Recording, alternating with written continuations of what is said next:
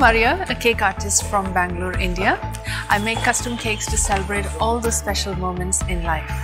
I'd say I'm quite privileged to be a part of daily events in the lives of people around me, be it for weddings or birthdays, anniversaries, promotions, graduations, baptisms, housewarming, and even breakups. I started baking for friends and family about 10 years ago. They just simply loved everything I made, and it pushed me to make more and more new stuff each day. Soon I found myself making cakes and desserts for various occasions in the homes of my friends and family. Although I've dabbled in various kinds of cake baking and decorating, I'm prominently known for two things. One is my plum cake for Christmas, and the other is for my floral work in whipped cream using both palette knives and piping nozzles.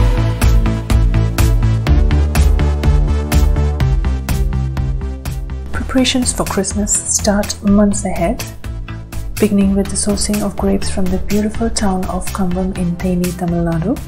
These are brought home and then cleaned, washed, dried, and kept ready to be pulverized into the most delicious homemade wine that is our USP.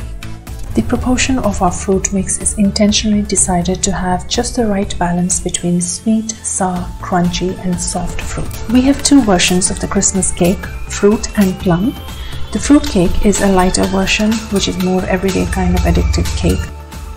The plum cake is loaded with fruits and is a much more deeper, darker, richer, and intense with flavor, owing to the larger variety of fruits that have been soaking up all the goodness of the homemade wine.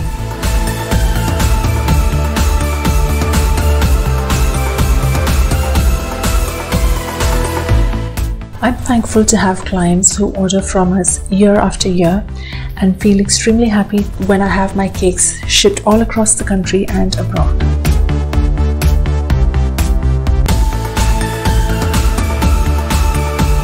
The next few clips show some of the cakes that give me the most joy. Floral work on cakes using whipped cream.